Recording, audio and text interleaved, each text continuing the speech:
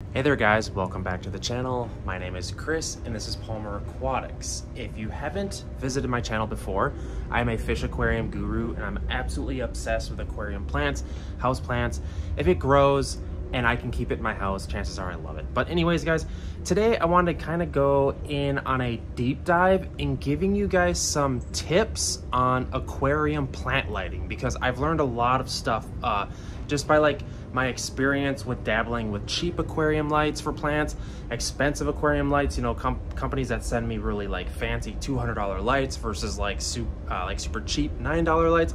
And I just want to give you guys some tips for my experience. I will first start by saying that if you're keeping a smaller nano aquarium, that the lighting is a lot simpler to figure out, or it's just cheaper and it's easy to figure out.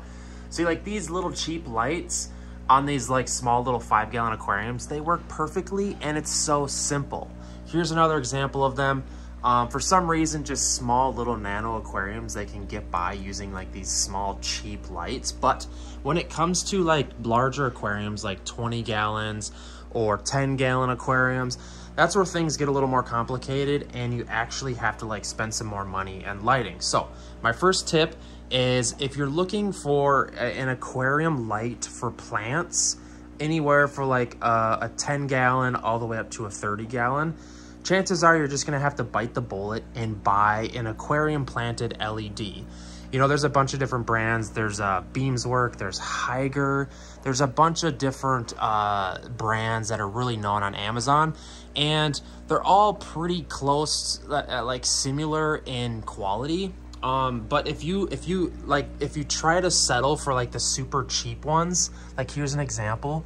I've learned that if you get super cheap China lights, this is really small and thin. You can kind of tell by the housing. Let me take this out. See how that housing is really tiny and just there's just not much to the entire assembly of the light. What happens is the light will work, but you'll be faced with a lot more algae. See, this tank gets a lot more algae, and you can even see it in here. It's obvious, versus a light that has it's more expensive and it has maybe the reds and the blues and the greens. Does this light have that? This one only has blues. So this is basically just like a white one. And we still do deal with algae, but it's not as bad with the more expensive lights. Like these ones over here, these tanks do a lot better because they're a higher grade light. And you can tell because it's a metal assembly, the diodes are higher quality, and it's just it's a better made light. And it has the reds and the blues. It has a color spectrum, if that makes any sense. And this is the same light here, so you can tell there's just less algae. And that's the bitter truth of how it works out, to my experience. I'm sure someone in the comment section will be like, yeah, Chris, but I have the cheapest light you can find and my tank looks amazing. This is just a general rule of thumb, because I've dabbled with all kinds of lighting, and this is my experience. So you can argue me in the comments, but this is my experience. I've also messed around a lot with the different spectrum of lightings you can play with. Like for instance, if you guys are unaware of this, there are different spectrums of lighting, and that's essentially the coloration of the light. Like this light right here is a 4K, and that means it's a little bit more yellow of color. And I've realized that some plants don't like 4K lighting, but some do. The Java ferns, a lot of this the super low tech easy plants, they're fine with the 4K. You can tell it's more of a yellow coloration than these white lights. See the difference? I'm hoping you can see the difference. That's super white and this is more yellow. You might not be able to see it. Let me know in the comments if you can see it. And the reason I was testing these lights is because a person can save a lot of money by using these shop lights, because they sell them at home improvement stores for super cheap.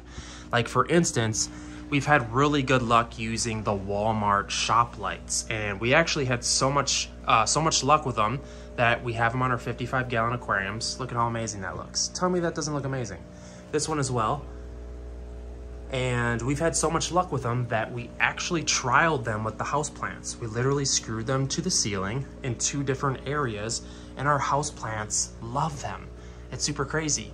And a lot of people ask me, how do I buy those lights? Go to Walmart and go in the home improvement section, and there's LEDs, shop lights. This is the Hyper Tough 5000K, or maybe it's 6000K, but it's literally like only $18. And we've been having a ton of luck with them, because you got to remember, house plants and aquarium plants are essentially using the same light spectrum, because it's just plants are plants. And look at this Pothos Madness. This is another one of those Walmart shop lights. $18, guys. It's crazy, right? Those are all Pothos. And we also tested, I mean, we've tested pretty much any kind of lighting you can think of. These are, what lights are these? These are the Hygger lights. They have different series. These are the newest ones. And that tank looks amazing, right? I've also, I will also admit that we found better success keeping plants when we raise the light above the aquarium. You will notice that a lot of our lights are raised like 6 to 8 inches above the aquarium.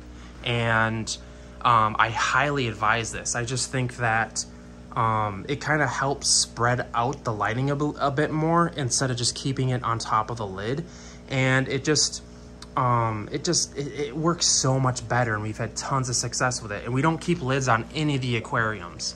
There's another shop light screwed up there. And here's the office. We have also been dabbling with these DIY shop lights up here. You can literally buy these at Menards or Home Depot for like $6 a piece or something. That's a 6000K light spectrum and just super bright. And our house plants absolutely love them. And you can tell because this plant, this is called a polka dot begonia. You can tell by the leaves because the leaves are way smaller over here where we had it somewhere else. And then as the plant grows, the leaves are getting massive. So yeah, to wrap this up, my tips would be, if you're keeping a small little nano aquarium with plants, you can get by with one of those small little pods, just the cheapo ones, because they work okay.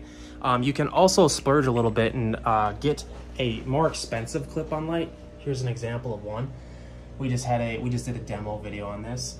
If they have like different colors in the light, usually that means they're a little better quality. But if you're gonna be keeping a light on like anywhere from a 10 to a 30 or 40 gallon aquarium, you're gonna have to probably buy a specific plant LED and just spend some money. Unless you can somehow figure out like a shop light and spread them across on a rack, you might be able to save some money.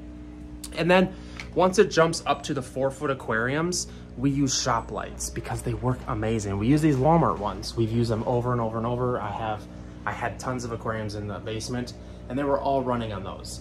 They work great. That would also, you can maybe put 2 of those on a 125 or just one of them. That's what we have over here. So those are kind of that's my advice and tips to lights for aquarium plants. So let me know in the comment section. Hope this video helped you. Someone had asked if I would do a little guide on this, and just because I'm kind of just like a nerd with aquarium lighting and plant lighting as a whole.